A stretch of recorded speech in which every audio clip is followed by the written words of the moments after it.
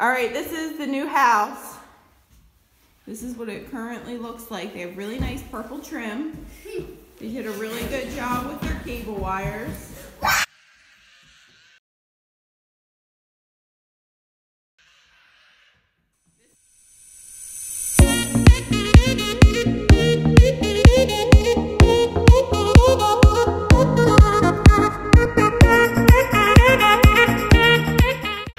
This is what happens when you bring your kid to work with you.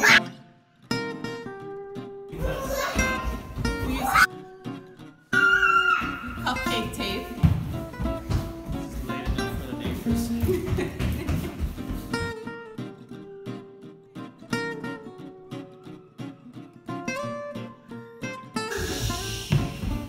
Alright, this is the dining room.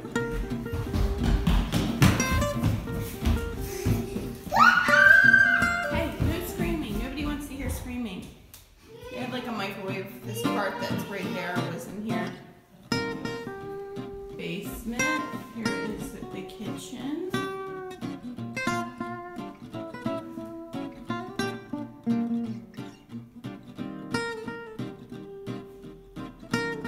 Nice light fixtures. Okay, basement.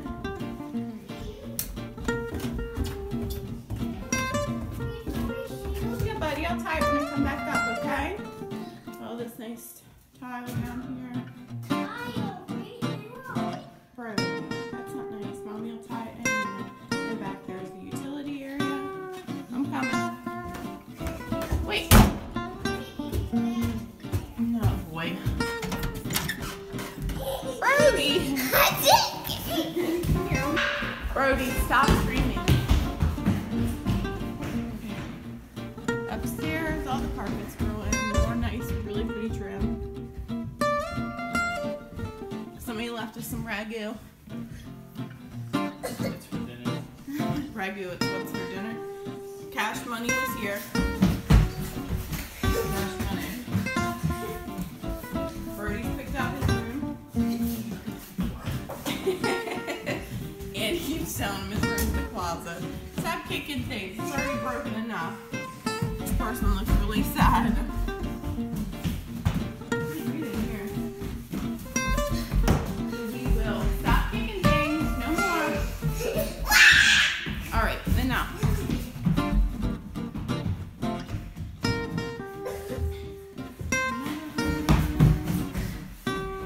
And then the bathroom.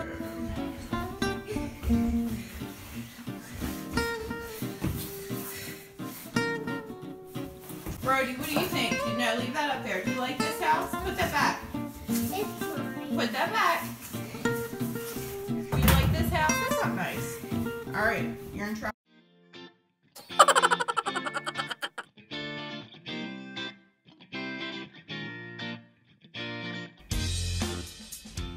Okay, so I realized when watching the video back that this video makes everything look fun and exciting and as if things are moving along seamlessly with no problems. And I just want to point out that that's not the way it typically goes. Things happen, things come up, things go wrong. So in this case, we started this project right around the winter holidays. So we had scheduling issues, things that came up. Trying to keep to a timeline was a little more difficult. People take time off during the holidays. We had a contractor who showed up, and then something went wrong and we decided we could no longer use him. So we had to fill in and find new contractors to use. But because we had already scheduled our painter and wanted to keep on schedule, Andy and I went in and we did some of the work ourselves. And we also had to find someone else to do some demolition work right before the painters came in, which was literally like the week before Christmas. So that was a little difficult. I did some waiting around, but it's okay because it all got taken care of.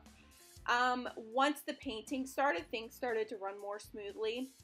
We had several things done both inside and outside. This doesn't show everything because we did have some minor plumbing issues we had to have taken care of.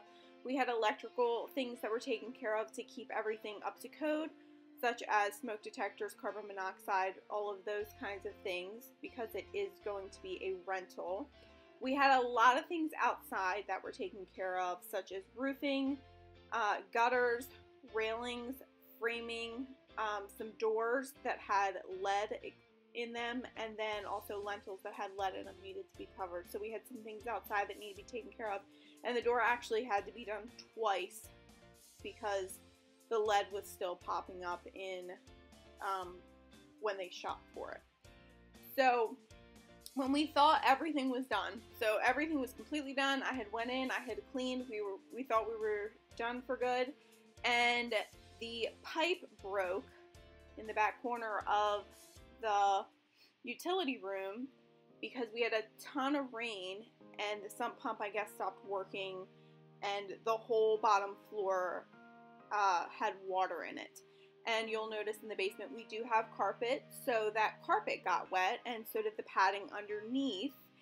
And we had put carpet down there because financially it was the best decision, because it is a rental. It costs a little more to put in a harder floor, which probably would have taken the water damage better, but that's here nor there. So what we did was Andy and I went in with some big fans and we dried the area up, and then it took about a full week of driving back and forth to the house and moving the fans, getting everything where it needed to be, because we had to position it to dry all corners, and then re-pushing some of that carpet back in because we did have to lift it up to dry it out and to make sure that there was no mold that formed.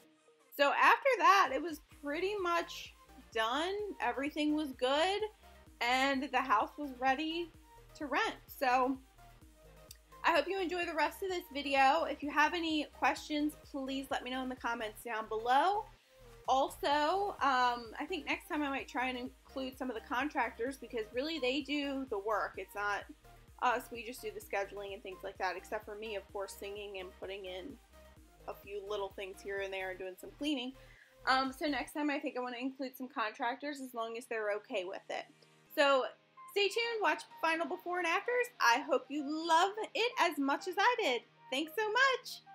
Bye.